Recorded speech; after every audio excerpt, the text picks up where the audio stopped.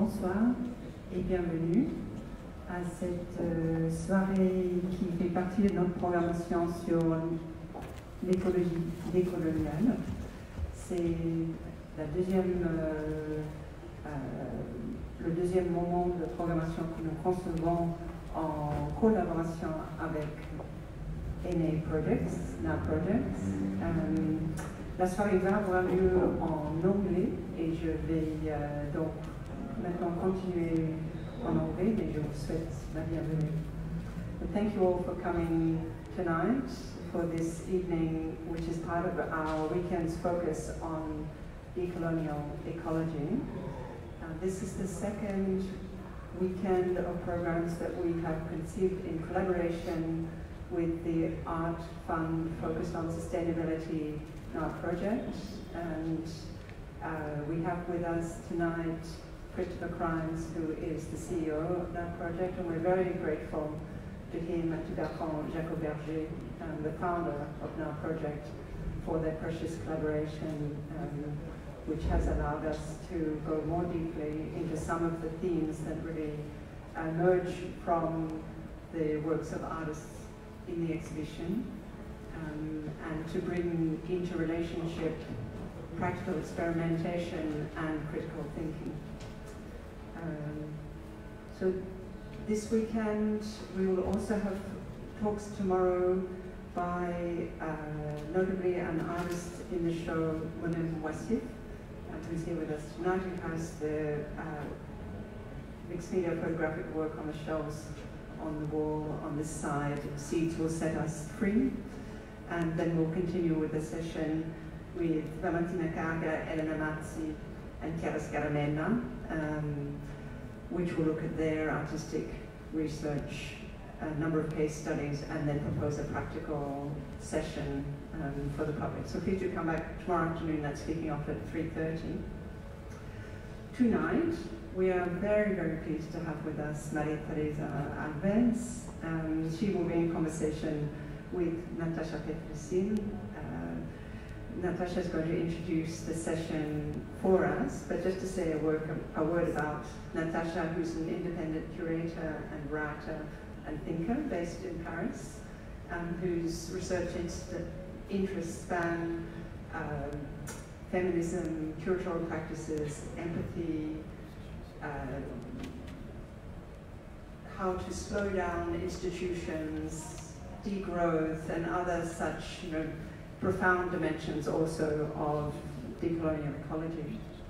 And she's just curated Contour Biennial in Mechelen, a very beautiful series of exhibitions and discursive events across the whole last year in tune with the moon's phases.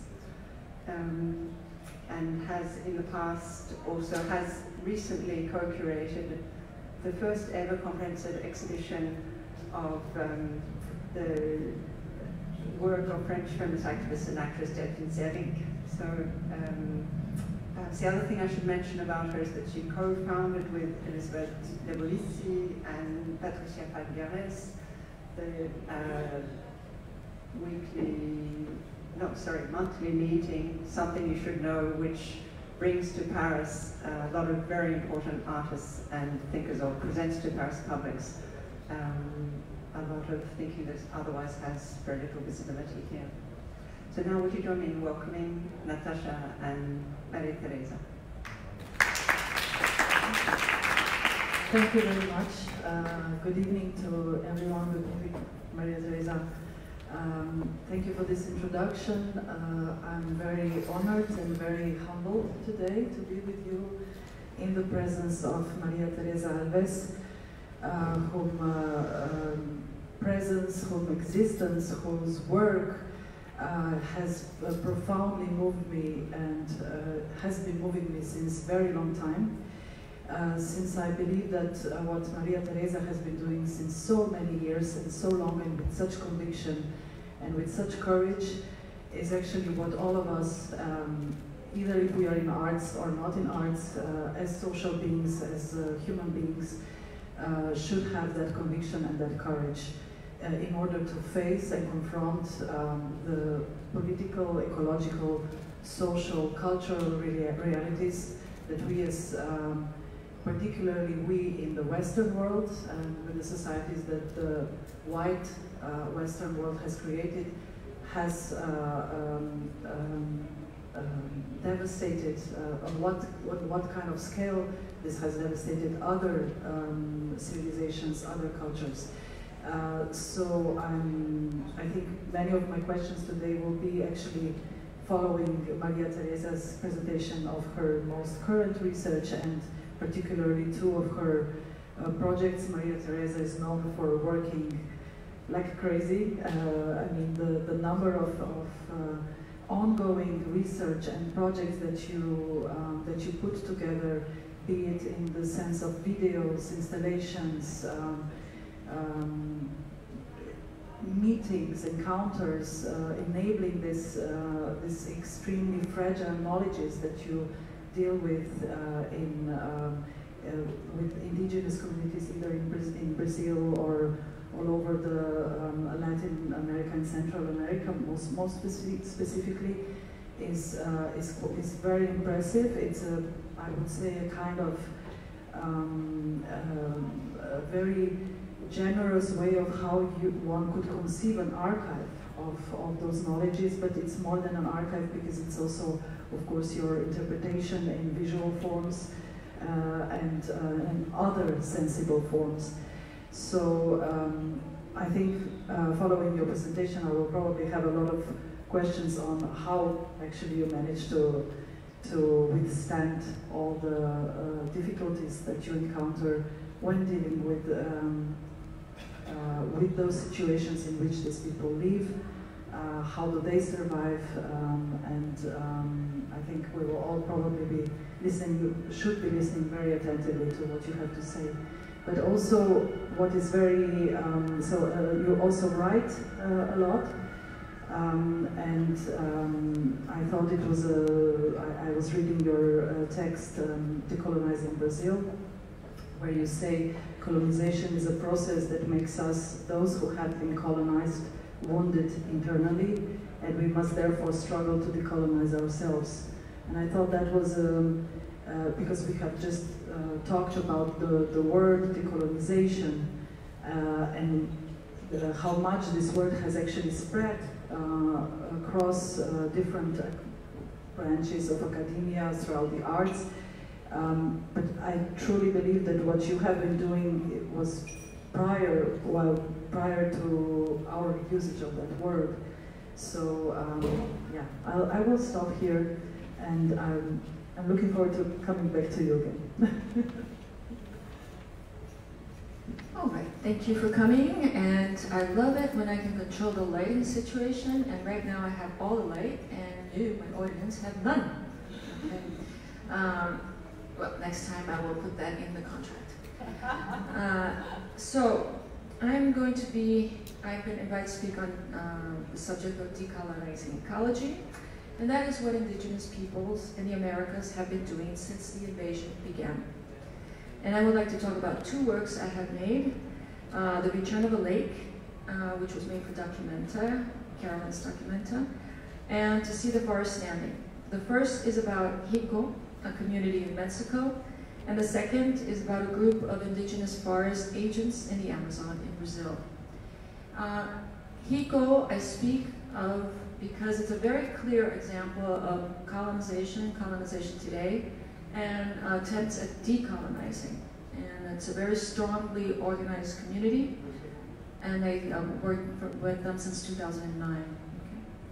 So, this is going to be a bit of a lecture, a history lecture, and this is the mandate of the community. They want me to talk about their history, and that's what I have been asked to do. So I do this every opportunity I can have. So I became interested in the phenomena of the ecocide of a lake in Mexico made by a European, Inigo Noriega Lazo. It was a pamphlet from the Immigration Museum in Spain, which states that Inigo, among his enterprises, the highlight is the desiccation of Lake Chalco and his massive agricultural exploitation. This destruction and colonization process continues to be celebrated today.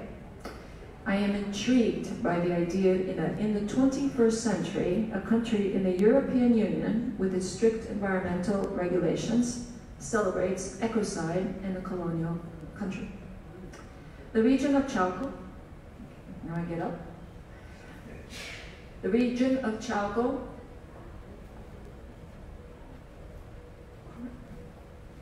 had a population of 37,000 before the invasion by Europe. Lake Chalco is part of the lake system of Mexico and the Valley of Mexico, which had a population of 2 million before the invasion. So this is the Valley of Mexico. Okay, well, actually, it's a little bit bigger, 2 million. Tenochtitlan, the Mixteca capital, which is right around here, had a population of 200,000, more than any European city at the time. I say these numbers because it has been a tactic of the invaders to make believe that there are very few indigenous peoples in the Americas. The textbooks in Brazil, for example, say that there were no indigenous people on the eastern coast. Now, there's the very nice beaches there, a nice rainforest. Why wouldn't there be people in that situation? So,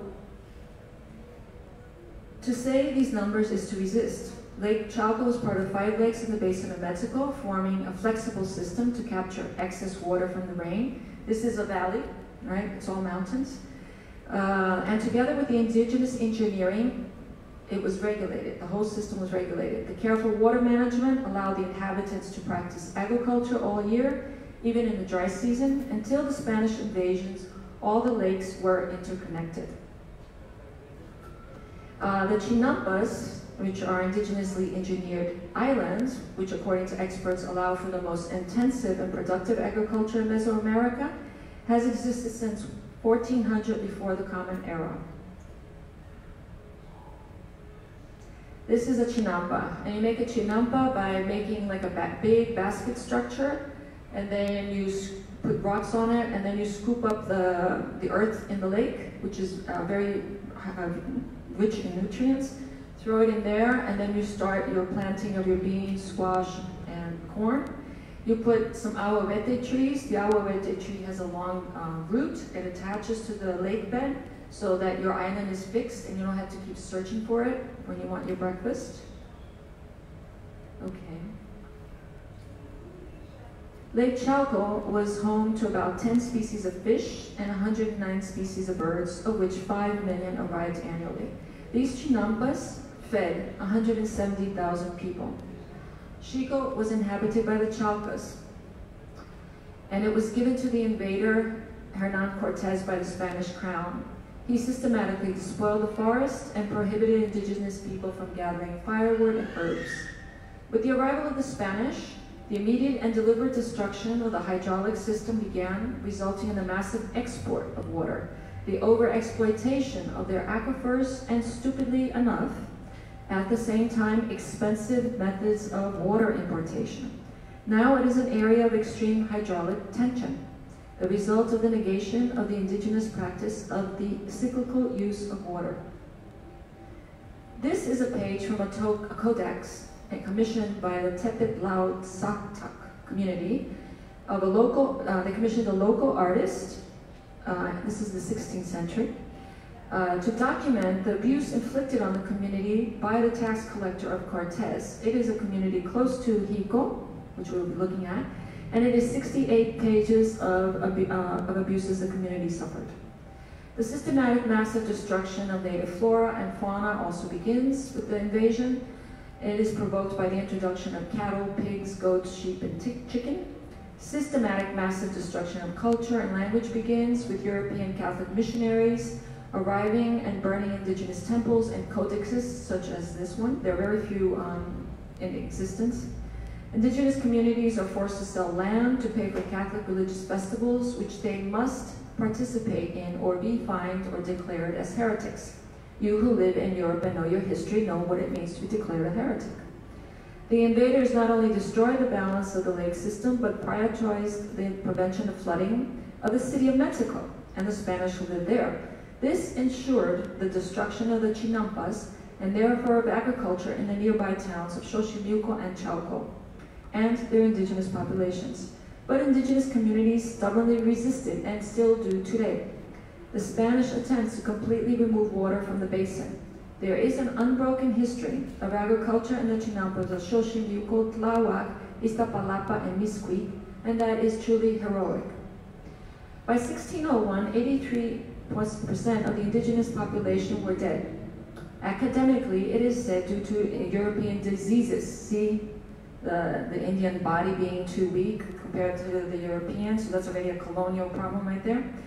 But we must remember there was excessive forced labor and excessive taxation, such as this, which resulted in indigenous people working even more, and malnutrition due to theft and deliberate flooding of land by the Spanish. Just 28 years later, there's a further reduction of 50% of the indigenous population. By 1616, Spaniards owned 80% of the land. The Spanish crown gave religious institutions the concession to exploit the forest of Chalco. The first cathedral of Mexico City was built with wood and the forced labor of the Chalcas. This wood from the door, this is from the forest of Chalco.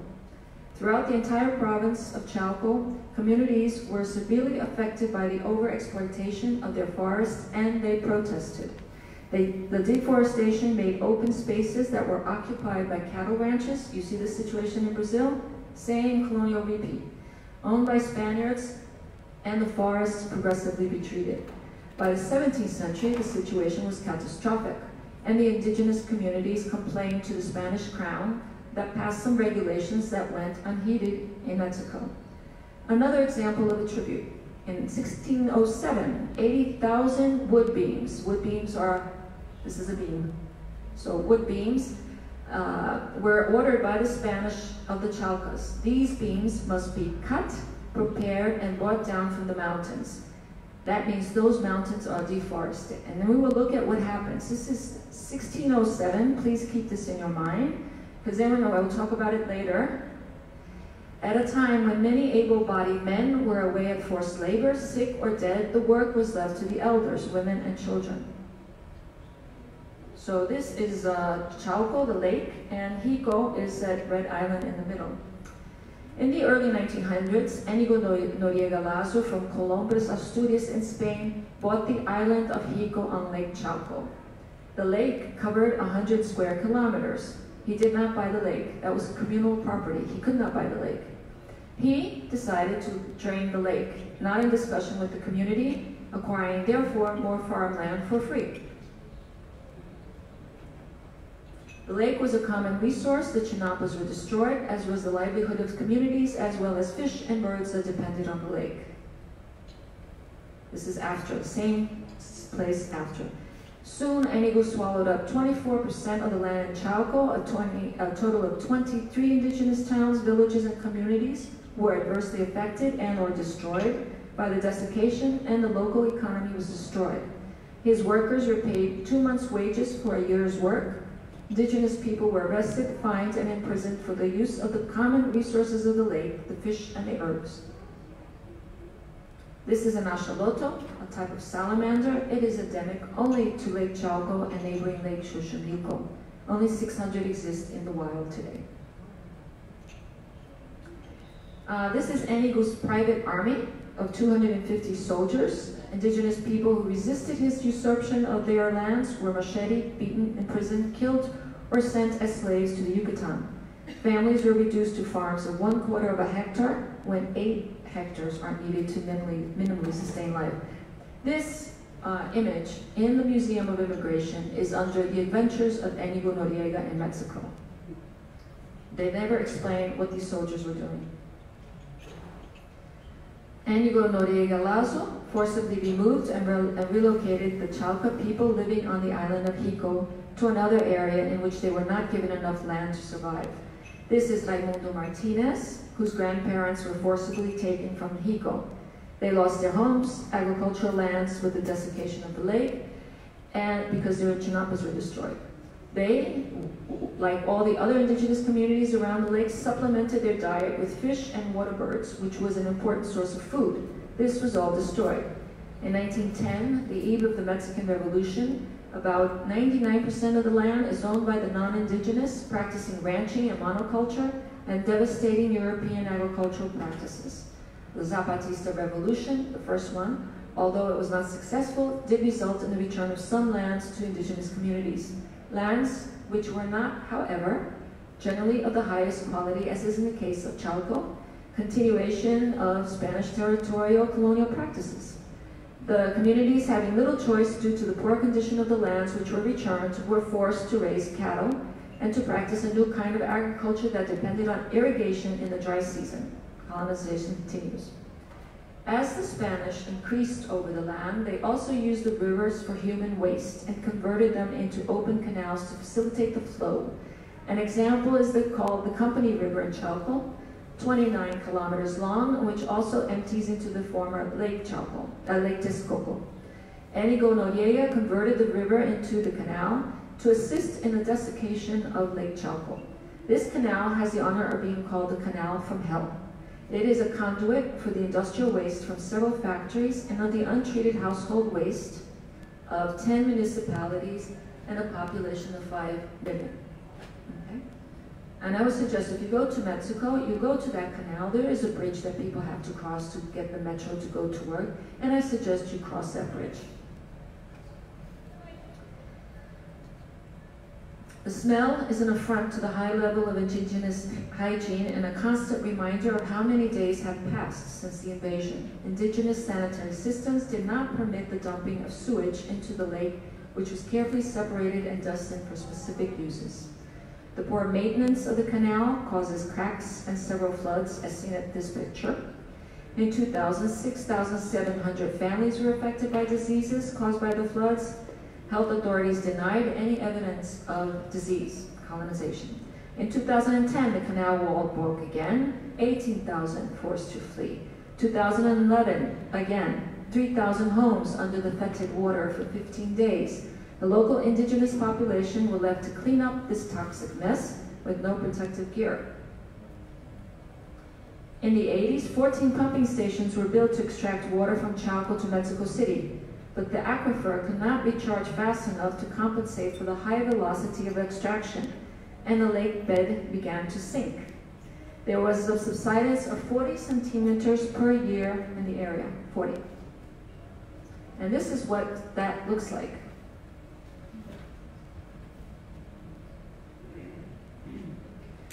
The land subsidence caused the Company Canal. You will see in this image that the canal is higher than the land underneath, right? You see that the houses are lower. That's because of land subsidence, okay? The canal is 12 meters above the ground level, which is sinking. So imagine what that process is doing to the pipes, the sewage pipes and the drinking. This is what else it does. It opens up craters 12 meters, craters that are 20 meters deep and 4 kilometers long. This one crater affected 100 homes. This is caused because the aquifer is overexploited by 73%. If the wastewater comes in contact with the lake bed and slips into the cracks, the aquifer will be contaminated forever. This is a new housing development. I would suggest you never buy anything here. It's dilapidated. It was 1 year old. It was dilapidated. It is built on land-filled lake. You can see what's happening. There's water popping up everywhere. Here it is also, it's full of water. That's the lake coming back. There are 26 housing developments with 384,000 inhabitants, and they are not required to have a functioning sewage system. Okay? All of it flows down the river into the ravines of the valley, emerging into the lake that's now coming back. In 1989, Chalco had only 30% of the population of Chalco had drinking water. That was for 2 or 3 days of the week. Only 25% had access to the sewage system. And I would like to say that that drinking water I would not even drink or take a shower in because it really itches your skin. This is the lake returning because excessive groundwater extraction from Chalco. The water is sent to the city of Mexico. It's a federal city. It's, if you do not want your water extracted, you have to confront the federal army. That's how you get your water back, okay? So the water has, this is rainwater that has filled up this sinking lake, okay? It's now called Lake Xico because of the two the communities around it. As part of my work in Xico for dOCUMENTA, the community and I documented all the ecological problems in the area. So, okay, so here is the pumping stations that take water to the federal city. And this is all this water you see here is because of the lake going down. Here is all of this water you're seeing here. This is all sewage, raw sewage. This is where, the Chalcas lived here and they were moved here where they didn't have enough land. And in this area, during dOCUMENTA, it was like June or July, I have it written down there. It's not in this because this was already made for dOCUMENTA. There was an earthquake there for the first time, and that earthquake is connected to this, okay? And it's right where Raimundo Martinez is, where the Chalcas were forced to be due to colonization.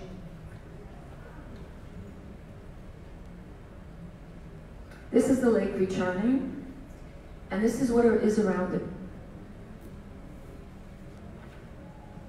The urban sprawl does not allow the aquifer to be replenished, and because there is no space for the lake to expand during the rainy season, it is surrounded by new housing. It floods, and so there's all these houses have flooding problems. So, with the return of the lake, however, there are now 66 species of birds that have returned of the 109 that did exist there.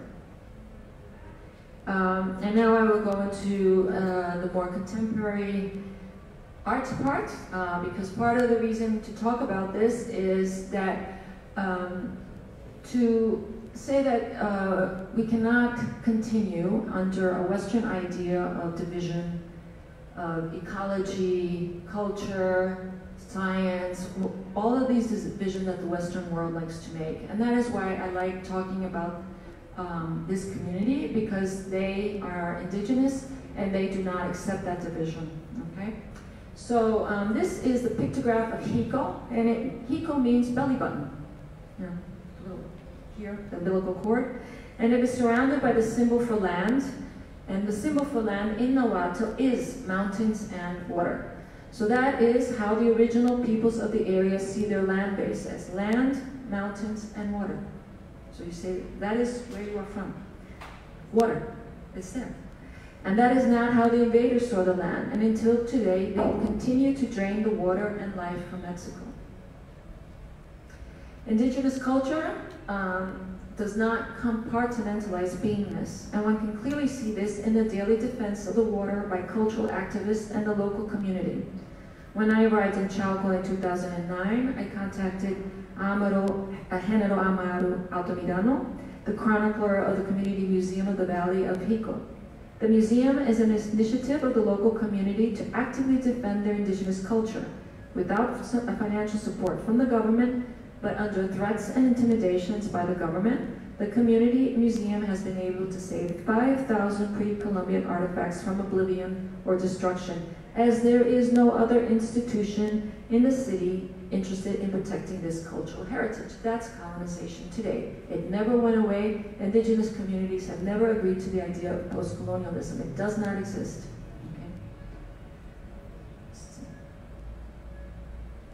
Okay, these are some of the people that have been or are still involved with the community museum. On the upper left is Leticia. She's the co-founder of the museum. She's a nurse. On the upper right is Don Onésimo, who's responsible for finding some of the most important artifacts in the museum's collections, because he's riding around with his dozen cows up and down looking for grass for them. So he sees things on the ground because he's looking for places for them to eat. So many of the amazing things, I think the jade mask was what he found. There's Christina the botanist, who was at the time making a garden for the museum. And there's Juan, he's a paper collector. And he's found other most amazing things because he's also always looking at the ground trying to pick up papers to sell. Now, continuing on colonization, which has never ended. Not only is the water attacked by the current settlers, descendants of Europeans, but also indigenous culture. This is a basketball court built by a developer over the ruins of a pyramid. Construction debris used to fill the lake. It was placed on the side of the road, and a closer inspection was found to contain archaeological remains. There is no way to save this. Federal law prohibits that Hanero or I touch any of this stuff. And at that time, he received death threats, so we weren't going to be anywhere near touching that. Okay? All these artifacts are now in the lake. Colonialism. The Community Museum of the Valle de Xico was created by local community in 1996. Soldiers came in several trucks on the opening and threatened to close it down. 14 years later, on August 5th, 2010, 25 police officers wearing bulletproof vests and weapons on the ready invaded the community museum to arrest Hanero Maru Altamirano. There were 4 of us trying to protect Hanero. Raimundo, he's the one sitting in the middle, he's a school teacher. Yesnia, she's the one on the right, she works in the market selling fruits. And Yawaka, who's a little hidden, he's on the left, he's the local baker, and myself. Don Hanero was and is considered by the local government as being the greatest threat to the region, and this in a region of extreme high crime rate. And he's considered a threat for his work in support of indigenous culture and for the cyclical use of water. Security forces threaten and harass him. I returned in 2010 and proposed to the community museum to recreate a chinampa. We worked with the Ejido of Tláhuac to revive a pair of chinampas and studied what were the best agricultural products suitable for the present situation, because the water today is saline, it used to be sweet.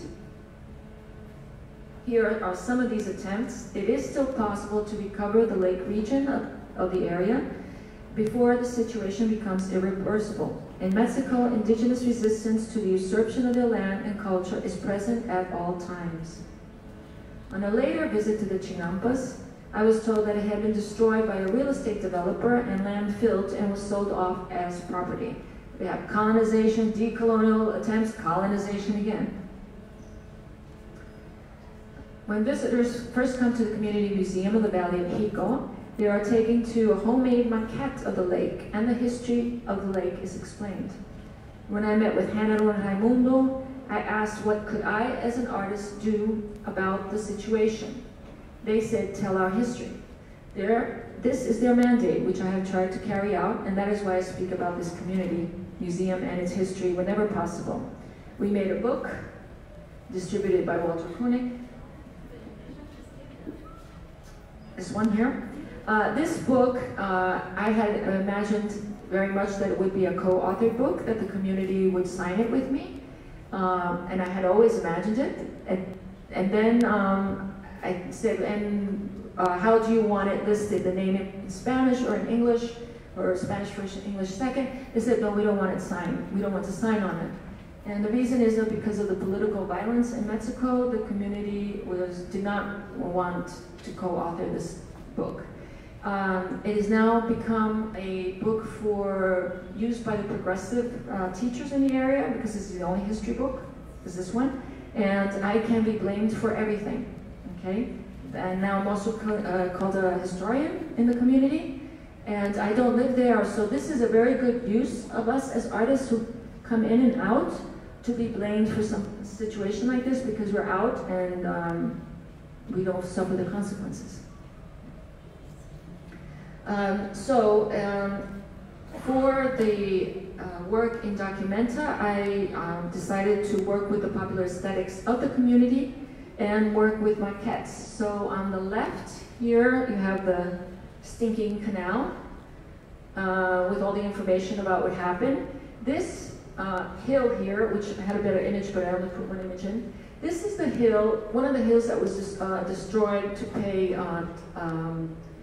the taxes for the Spaniards, and it has no more forest on it. So what happens is the water just comes very quick down, and it goes here and breaks it here. And there is where the poorest of the poor live. This whole area is indigenous people living here, and this is where the single women live.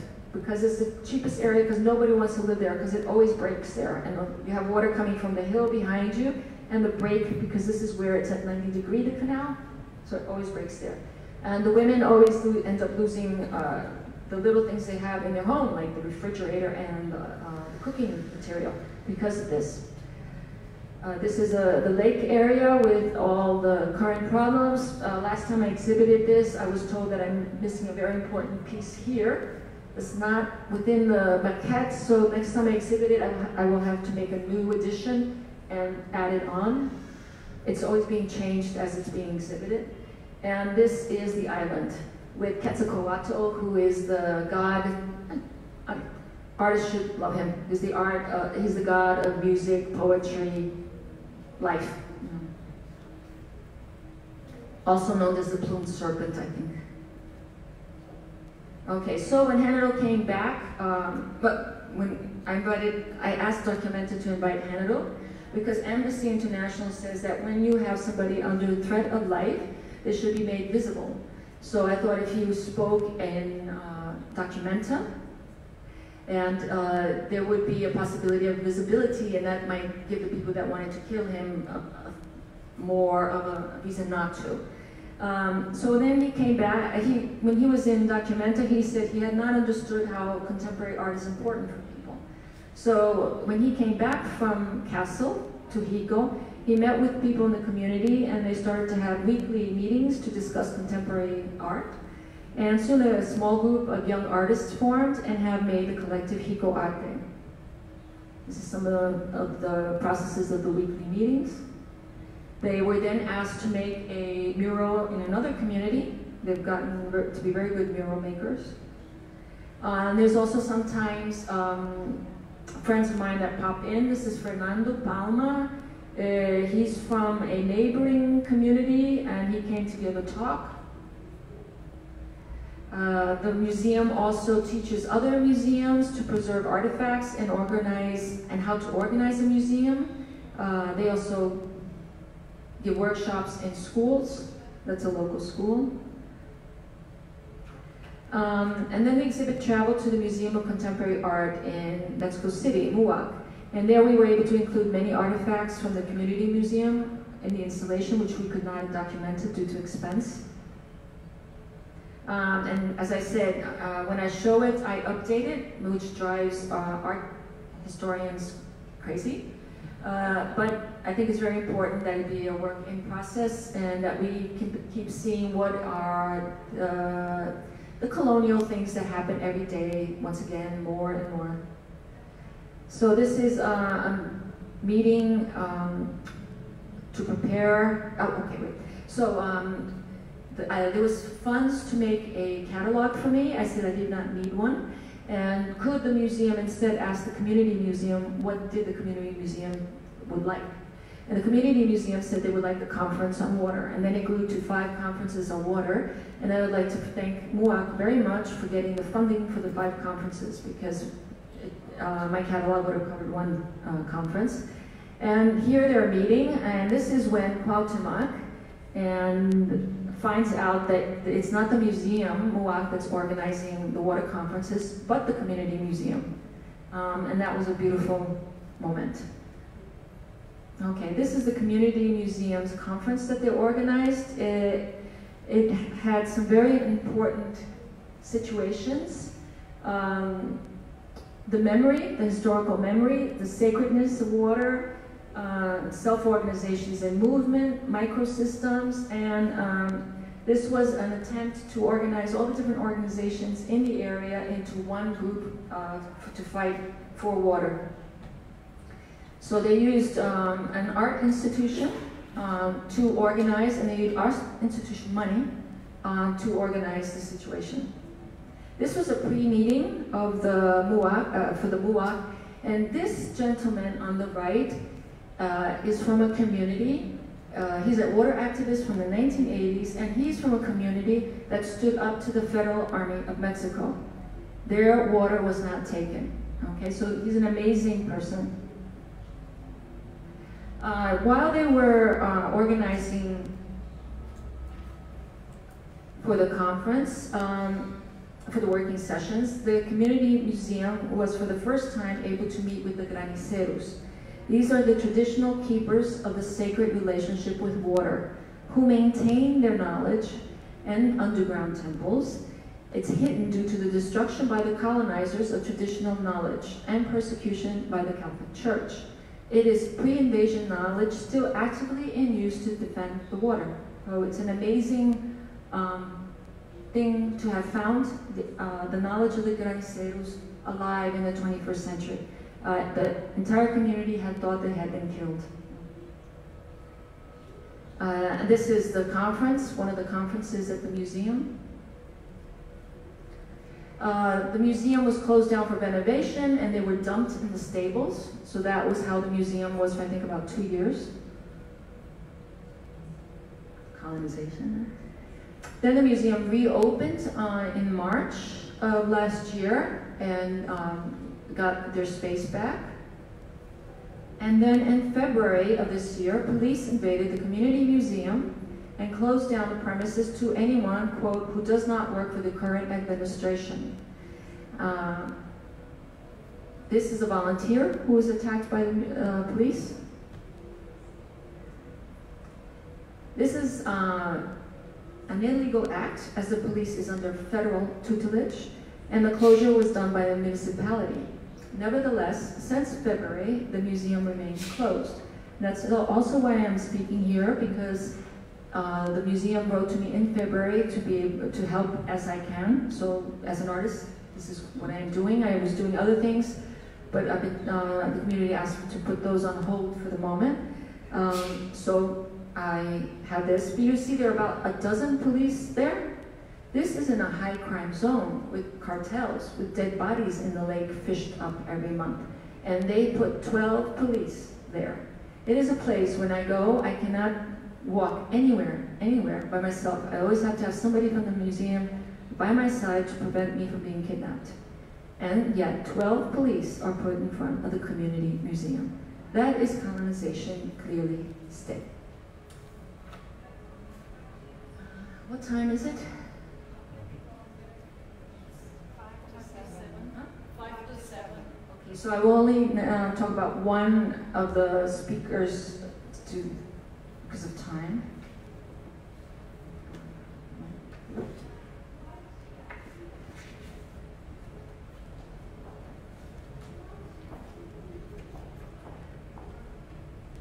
Okay, so there were five forest agents I was going to speak about, but to time I will only speak about one.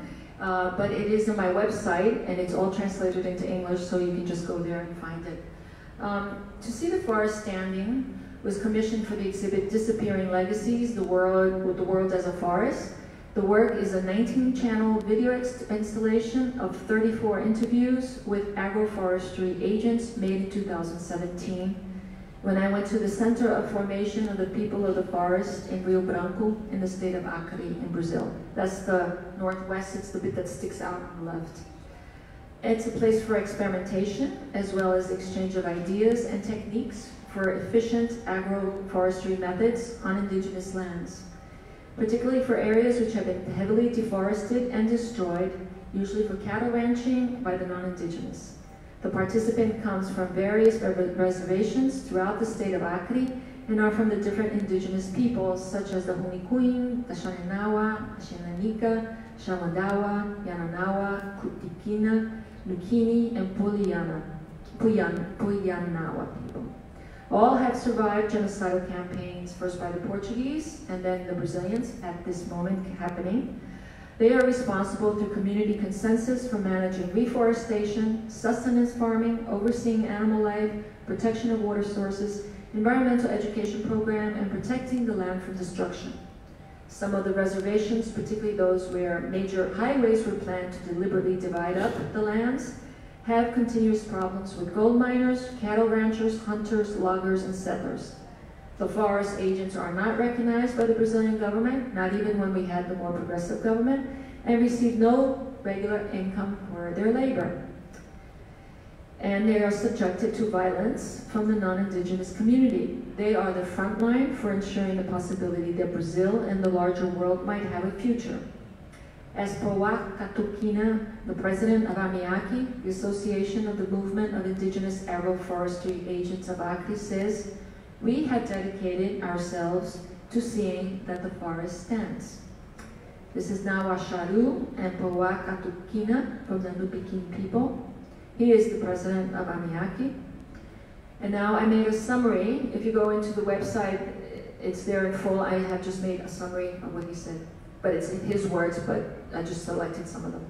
My people and my land are affected directly and indirectly by the highway that has an 18-kilometer stretch cutting through our lands. This has brought many serious problems to the people that live there.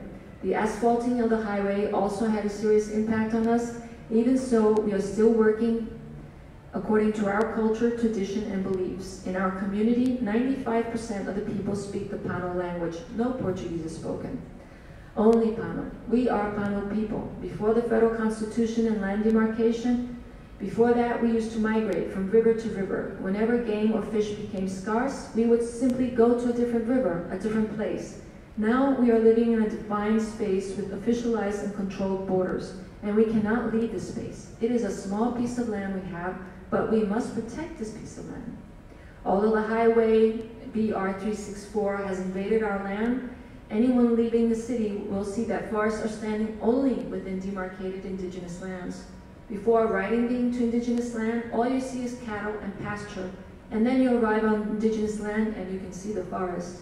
We protect the forest, and we don't do it just for ourselves. We do it for the municipality, for the state, for Brazil, and the world. Where is it that you can find 80–85% of preserved forests? Inside indigenous lands. And we want to keep our forests standing and make them larger. The world is getting more worried about the climate. There's much concern about climate change. The people, the white people, they began to worry not so long ago. We have been thinking about it for thousands of years. Until today, we take care of the forests. We keep the forest standing so that we can breathe and live healthily. So we work more each day to protect the forest, to preserve the biodiversity inside indigenous lands, and that is why we're doing our job as agroforestry agents. AMIACI has been working inside indigenous lands since 1996. On our lands, there is no river where we can have fish, and our game is also disappearing because of the activities of the surrounding areas. They are building more branch roads by the main highways around indigenous land. That's a technique that's used to destroy more land. We are being surrounded by white people, by ranchers, and we are getting worried. We, the Nupikin, are worried that these neighbors might just come in and cut down the trees around our land. We don't want that. We think differently. I think amongst us, the indigenous people of Acre, there's not a single person raising cattle. We do not do that because to raise cattle is to cut down the trees to make way for pasture. We want a different life, planting just enough to maintain ourselves. And I will just show you images of the following, and then we break. Yakwa, she's the responsible for the entire organization, funding, and talking about what the organization does. Buza, he's of the Hunikuing. He's also a sculptor, an amazing sculptor, and is passionate about his work. Yawa Kushu is also extremely passionate about taking care of the plants. He plants all the planting is done by hand with one thing. I don't know what it's called in English. It's two wood poles like this, and a metal thing like this. So you go like this. You do that about 20 times to make a hole to put in the plant. It's 20 times. They're not paid for that. Each plant is 20 times you do that. This is Buzan. He talked about his grandfather, who had saved a small portion of his people from being killed by, I think it was robber barons. And then he talks about his grandfather moving a group of his people to another area and saving them. And he ends his interview by saying, "I am the grandson of my grandfather." So he's very proud of his history. And this is Yupe, he's Hunikuing, and he's a filmmaker. You can see his stuff on YouTube. Kaku, he's a Katukina, he's a healer. And he explained the government's new policy that happened just as we were filming. Under the Constitution, the agreement was that if you were going to do anything on indigenous land, you had to have permission from indigenous communities. And the government was going to change their Constitution and say that no permission is needed to go onto indigenous land. So we heard this in the middle of this work. This is Masha Kunikuin. His reservation has problems with loggers. They are one of the most violent of the settler types. And he said, please do not leave us alone with them. Okay? This is a clear examples of what can be done, what is needed to be done. 5 days ago, Paulo Guajajara was killed by 5 loggers in an ambush. Okay? And this is the situation of Brazil today. It's pure colonization, which never stopped. Thank you.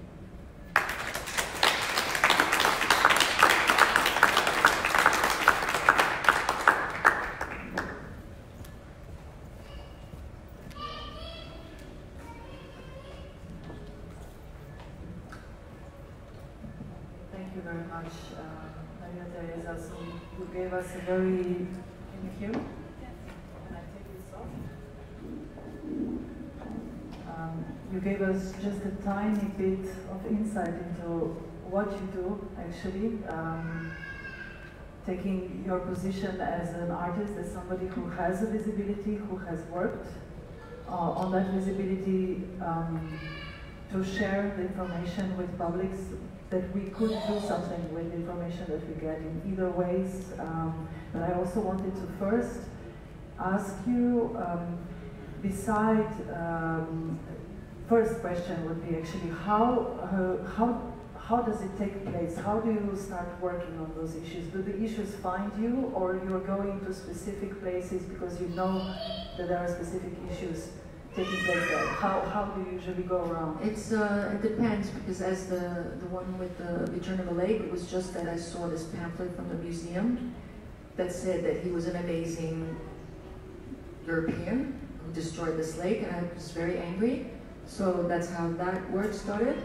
And this work was because I was doing actually I was on a university in the area doing the work for the Biennale in 2016.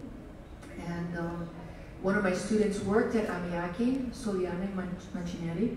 And it was my last day, I had 1 day free. And she said, oh, would you like to come and visit me at my work? It is a beautiful place. You will like it very much. The forest is still there. And I went, and they were doing amazing work because all of it is cattle land. And where Amiaki is, it was purchased, and it was cattle land, and they bought back the forest. And it was all done by the agents, the forestry agents. And so that stayed in my mind, and when there was a commission to do a work about the forest, I wanted it to be their voices, that you would hear it, because it's 19 channels, I wish it could be 34. And the whole question is that you would hear the voice. It would be their voices speaking. And that was important for me. And did it happen at any point that you could, that you felt that at some presentations that you do, either in the form of installations or talks, that it enables certain, because they live in a system that is legally organized, where they don't have the rights, but does it, do you see that it contributes to that fight also through what you do? Sometimes yes, as in the case of the Return of the Lake, with the right. that was very clear. Hannah and I are still good friends till today. I'm doing a new book about the situation, so we've been communicating with the new book. And sometimes I cannot do. I wish I could do more, and I cannot do it, and I do not have that enough fame. I don't think fame is very interesting, but at this situation, like for Amiaki, fame would be very important, because I would have then connections to certain levels of funding that I do not have. That would be important for them to get funding. You know, so my level of fame is that I'm being invited to speak normally at universities. And let's face it, art students, guys don't have very much money, okay? So sometimes fame would be interesting for this situation here. But in the case of Return of a Lake, I was very effective with my means. And so it means also that usually your projects are taking this slow pace, actually, first of all, to do the research. So you go there, you start learning about the knowledge from there, from the communities. But then also that kind of engagement actually enables and also necessitates time. Also meaning time after something that you present probably as like you showed us with the Return of the Lake, you constantly correct, you almost do like a real-time map of it. So it's something that with most of your project, it has that component that you know that you have to return and that it's something that is part of your life, so to say. I've been, sometimes I'm invited to go someplace else and do work with the community. So I was invited to Mongolia. I don't speak a language that works for there. And there is no reason for me to go there. There's not much I could do that could be effective that somebody from that region could do much, much better and much quicker than I could. So I said no to the project, as I have been invited to other places. For curators, it's not so interesting because curators want a new project. Not always. But they don't want like Xico Part 2, you know, Return of the Lake Part 2. They want something totally different. So I'm getting in that position that's becoming very difficult, where I say, no, I want to keep working on this. And there doesn't seem to be interest from curators because I keep wanting to keep working with these communities, which I can respond to well. I have already a long time working with them.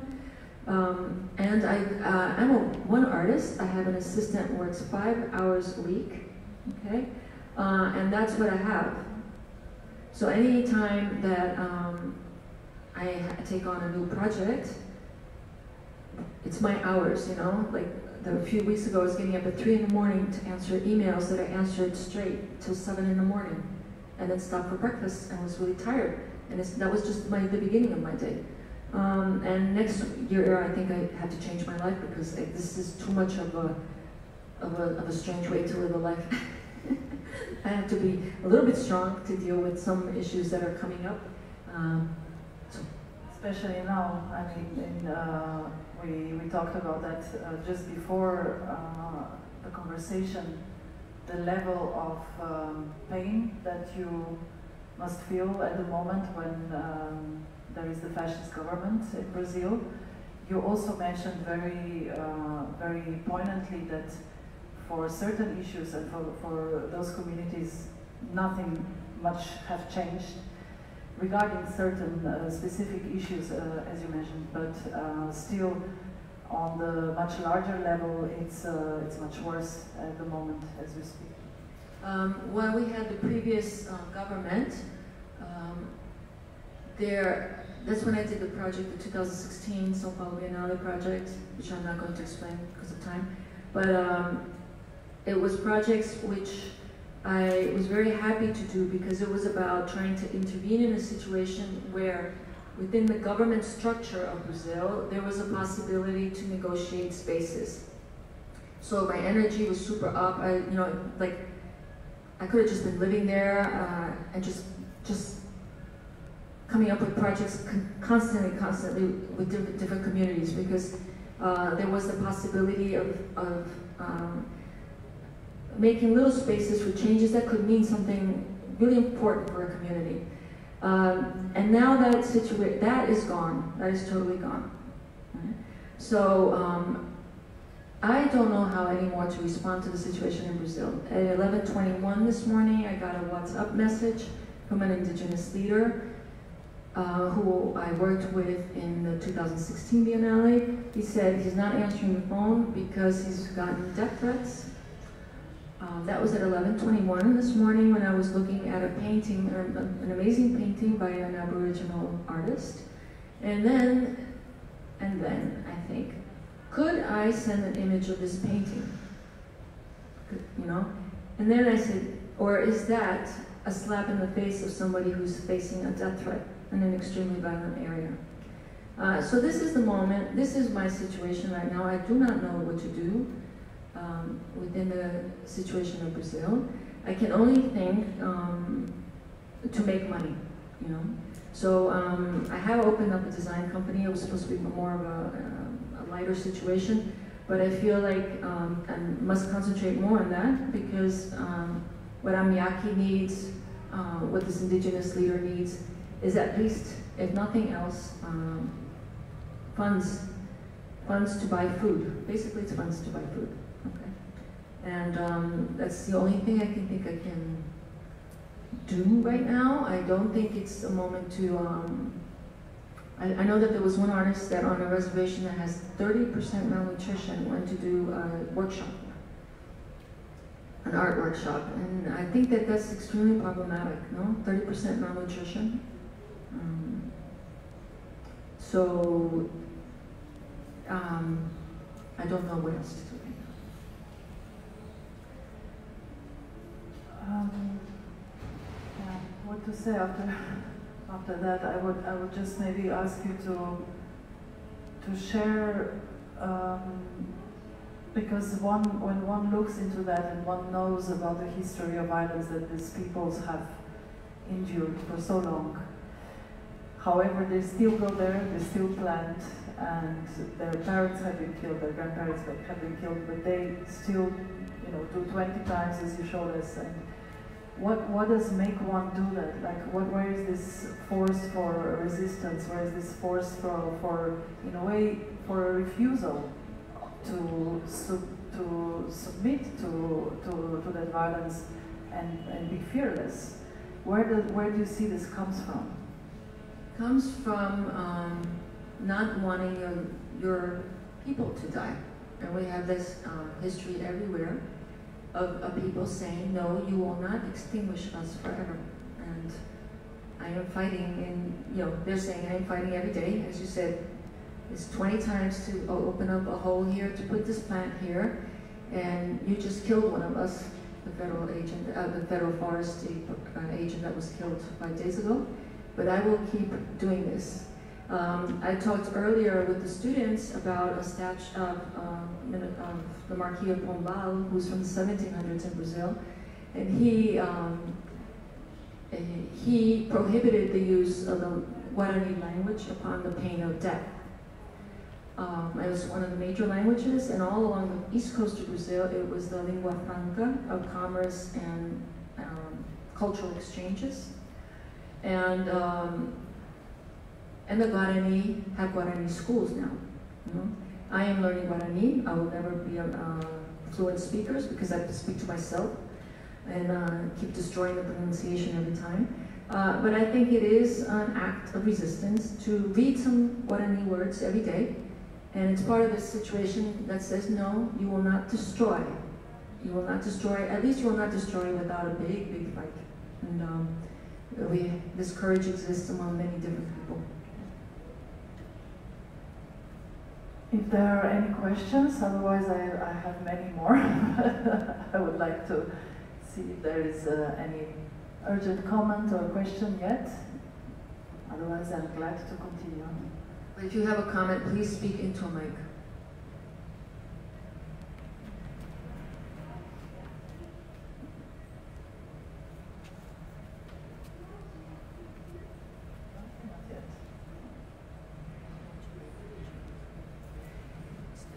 We're going to break for drinks, and you will be able to speak directly with Maria Theresa, but maybe just one other last important note that you keep on mentioning is the fact that, for example, that comes out also in the way that the colonization has never ended for that part of civilization.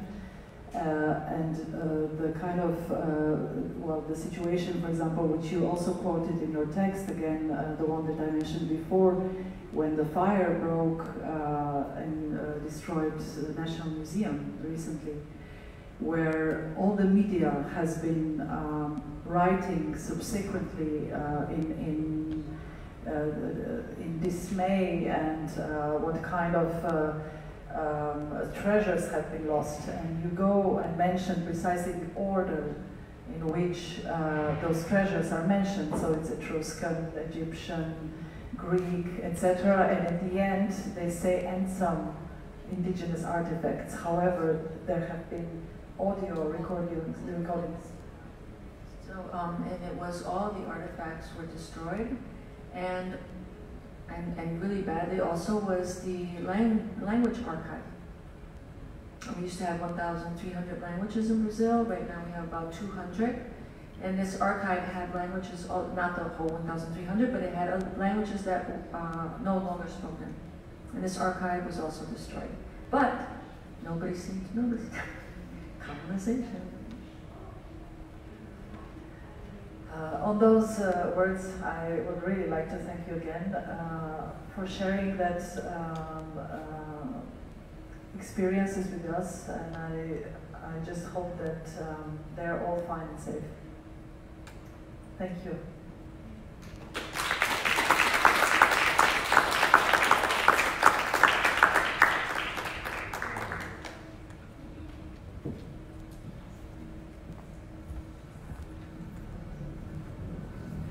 So if you would like to stay around and talk a little more with Maria Theresa, we will shortly be serving some rum over in Simon Vega's area, some kind of Salvadorian rum.